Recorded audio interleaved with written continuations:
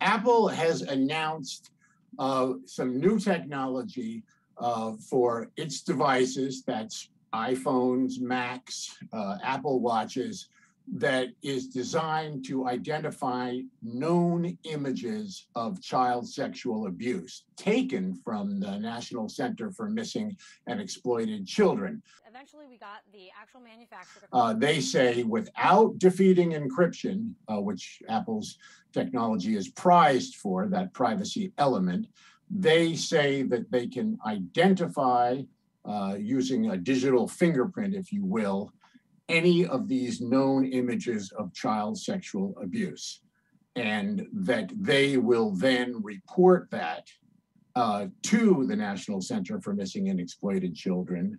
They will disable the account and go from there. And obviously, law enforcement will be notified because it's against the law. And the other thing that they're doing, they are going to scan messages for sexually explicit material, and then that material would not be shared with law enforcement, but that would be blurred. And the idea is to protect kids.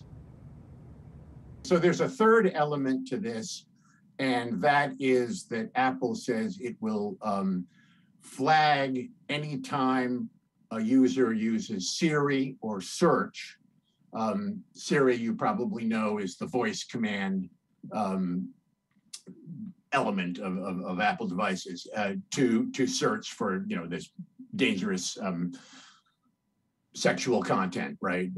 Child sexual abuse content.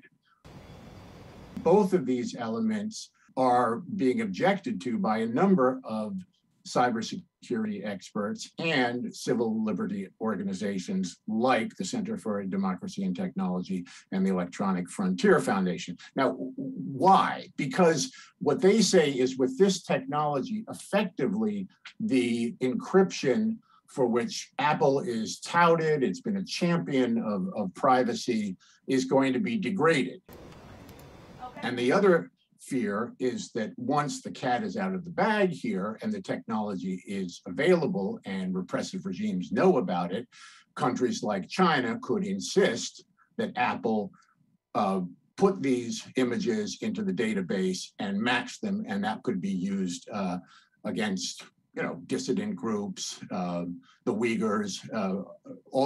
It could basically be used as a political cudgel